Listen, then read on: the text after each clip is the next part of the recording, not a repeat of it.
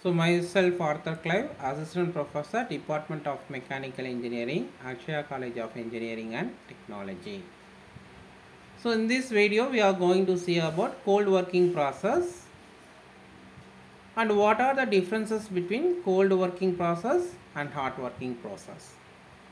So cold working, so it is the deforming the material at the temperature lower than the recrystallization temperature of the work of the metal is known as cold working.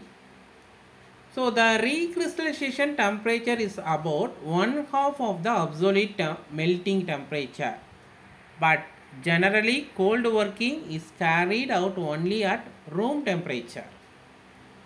In cold working process, greater pressure is required than the required pressures in the hot working. As the metal is in more rigid state, it is not permanently deformed until the stress exceeds the elastic limit. Next, in cold working process, both strength and hardness increases due to strain hardening, but the ductility decreases. The good surface finish and high dimensional accuracy are achieved. So if cold working is beyond certain limits, the metal will fracture before reaching the desired shape and size. Moreover, cold working operations are performed in many steps with intermediate annealing operations. So next we are going to see about some of the cold working operations. So in this cold working operations, so the main operations are drawing, squeezing and bending. So in the drawing process, blank drawing, tube drawing, embossing and wire drawings, these are all comes under drawing operations. Next, squeezing, that is one is the coining process, sizing process, swaging forces, knurling forces and extrusion forces.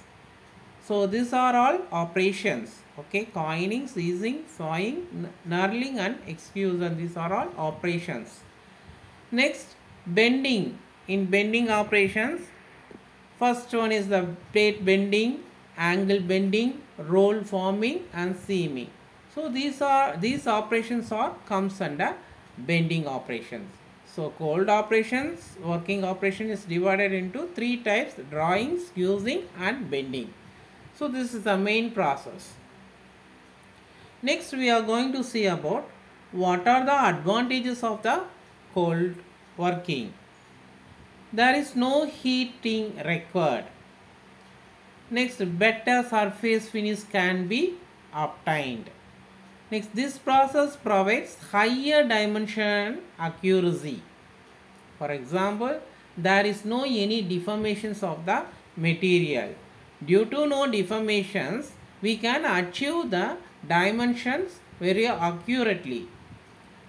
So thin metals or thin materials can be obtained. So we can work even the thickness of the material is too small. Next, the physical properties can be improved. So it is more suitable for mass productions. So these are all advantages of the cold working. Next we are going to see about limitations of the cold working. There is no heating required. Limitations. Okay, so for seam, higher forces are required for deformations. For example, there is no any heating required. Okay, due to no heating requisitions, we need high forces are required. For deformations, we have to give some of the more load in order to change the shape or sizes. So heavier and more powerful equipment are required. So metal surfaces must be clean and scale free. Next, stress formation in this metal during cold working is very high. So we have to apply more load for deformations. So if we are giving the more load, so the stress formations of the particular area will be more. This process may produce undesirable residual stresses. Okay, next we are going to see what is the comparisons, what is the differences between the hot rolling and the cold rolling. For example, in hot rolling, we have to heat the above recrystallization temperature, but in cold rolling, it is below recrystallization temperature. So in hot rolling, new crystals are formed, but in cold rolling, there is no any new crystals. So while we are heating, in hot working, the metals becomes very hard, but there is no any hardening of the materials in cold rolling.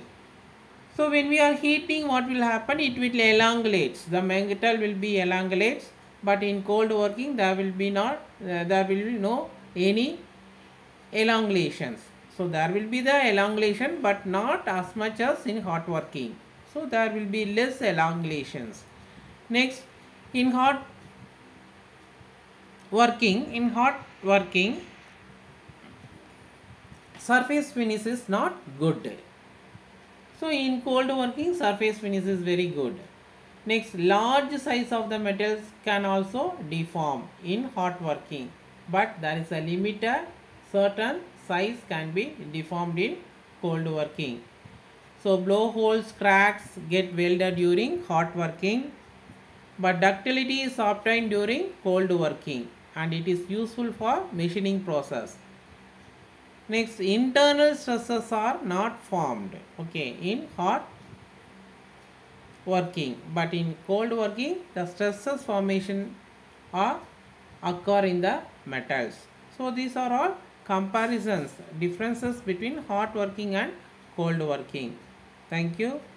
We can see next topic in next video.